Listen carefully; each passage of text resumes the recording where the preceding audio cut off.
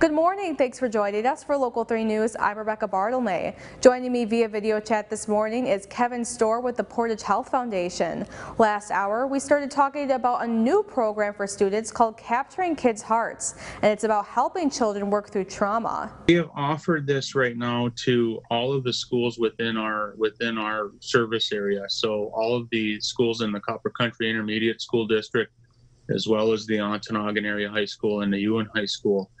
And obviously with the COVID pandemic that we're working through, we may have a couple schools that may end up opting out of this before the training comes in. But right now we are working with this, and we intend to bring this and make it available to every school within our service area. Eventually, you plan on branching out and making this more into a community awareness project, correct? It's something that impacts all of us, and even just with the faculty and staff that would go through the training, it's about 650 people or 650 different families that would have, these tactics and skills. And I know from the people that have gone through it already, one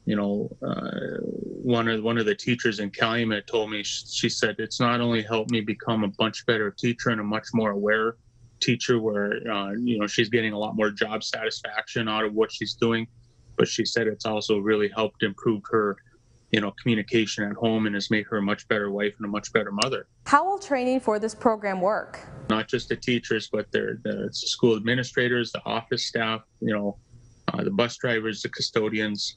The intent is that everybody within that school community is received the training and understands it. So there's a real common language in being able to identify trauma in children, identify the signs of trauma, and then also to have a better understanding of what do you do with that, whether it be just acknowledging and working with that child directly, or making maybe making some attempts to get a proper referral or working with the family or whatnot. So it is intended to encompass all faculty and staff within the school systems. And again, our long-term intent is to have that available to every school system within our service area. Thank you for joining us, Kevin, and informing us on this program. For more information, you could go to our website, upmatters.com, and tune into Local 3 News tonight at 6 o'clock, 5 o'clock Central for more local news, weather, and sports.